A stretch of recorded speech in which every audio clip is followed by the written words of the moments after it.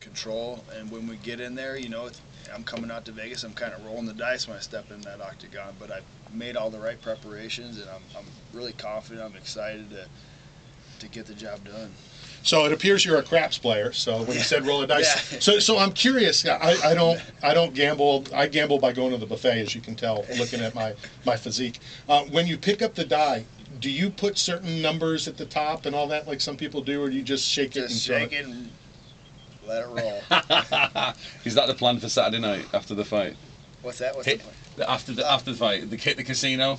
No, I really don't gamble much. I hit the slots sometimes. You know, the big wheel fortune machines. I'll hit a little bit on that, but you know, I'll win like $500 sometimes. But that's about it. 500. It's $85 at Bellagio buffet. Oh, that's a couple of good buffets. It's not bad. So do you try to keep the fight week consistent, meaning, you know, the same one every time, or do you try to change it up so it kind of helps get through? Or yeah, it helps to be a little lighter. You know, back in the past, I came in a little heavier, and I'm a little lighter this time, and I feel stronger.